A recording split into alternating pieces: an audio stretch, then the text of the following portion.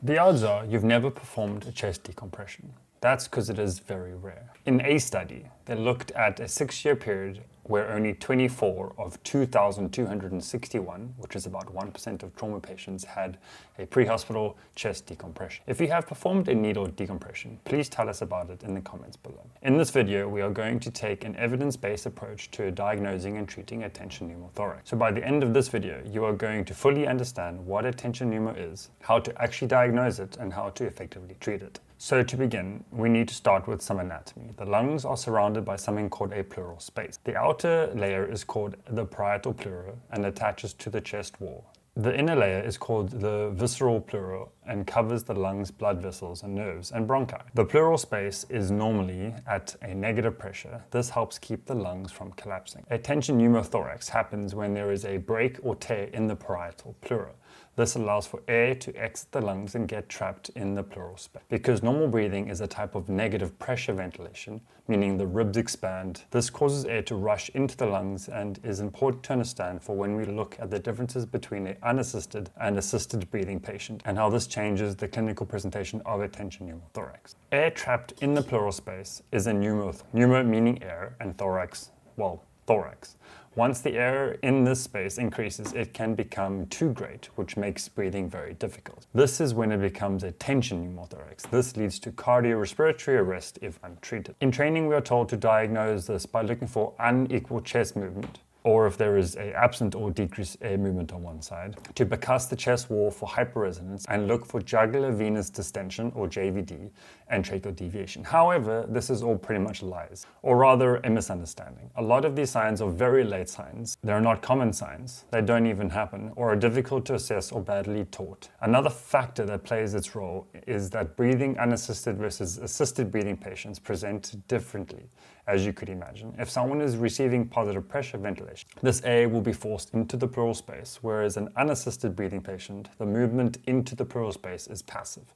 Remember that this can take a few minutes to over 16 hours to develop. 16 hours, I got less sleep than that last night. So in unassisted breathing patients, the universal sign will be chest pain and shortness of breath. 50 to 70% of the time we will see a tachycardia and a decrease of air movement. Only 25% of the time we will see decreased SATs, tracheal deviation, or hypertension.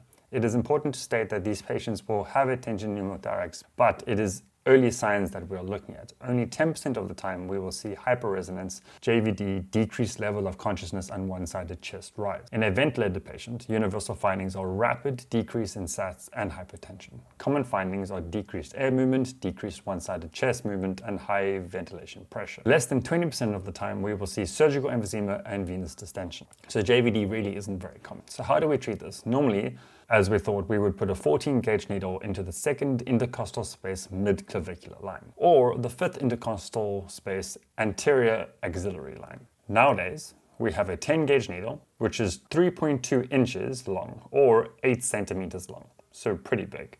The issue is that our 14-gauge needle was not long enough, so we thought going for the fifth intercostal space would be better. But with a 14-gauge needle, the lateral approach is less likely to be successful than the anterior, as the average chest thickness at the fifth intercostal is actually bigger than on the anterior side. The anterior approach may fail in many patients as well. Longer 10-gauge needles may increase the chance of decompression, but carry a high risk of damage to surrounding vital structures. So going 10-gauge or 14-gauge comes with its pros and cons. Interestingly, one study found that about 50% of attempts at needle decompression failed to reach the pleural space. In addition, at least 39% of these patients did not have a tension pneumothorax, so it was an unnecessary thing to do. Using an 8 centimeter catheter, such as this one, at the fifth intercostal space also has an increased chance of an iatrogenic cardiac injury. Even more interesting, in one study, not a single patient presented pulseless and with a tension pneumothorax who had not received assisted ventilation. However,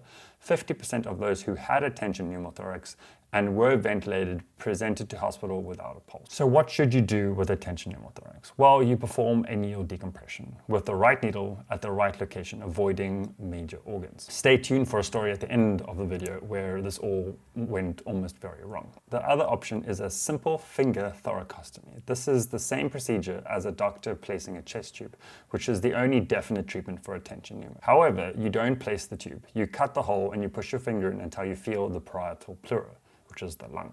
This treats the problem if it retensions, which they can, and you push your finger back in. This has been studied in the pre-hospital setting and is safe and effective. Once you arrive at hospital, the doctor can place the tube. So for that story that I was thinking about, I was called to a scene where a patient had been stabbed in the chest multiple times. My crew and I got there and there was a man lying on the floor being treated by another paramedic, and the paramedic was about to place another chest decompression. And so what happened is that the patient had the suspected tension on the right-hand side, and so this paramedic was about to place another needle, but he wasn't placing it laterally, he was placing it medially, so towards the heart. So he was moving closer and closer towards vital organs. So I told him to stop, and I told him to rather reassess and let's have a look at what's actually going on with this patient. And what I found was that the patient wasn't actually tensioning. He had a sucking chest wound on his back, which they had put a gauze down and then a 3-sided dressing on top of a gauze, which is obviously not going to cause a one-way valve. So we removed that dressing, placed another 3-way dressing, and then suddenly the patient went from struggling to breathe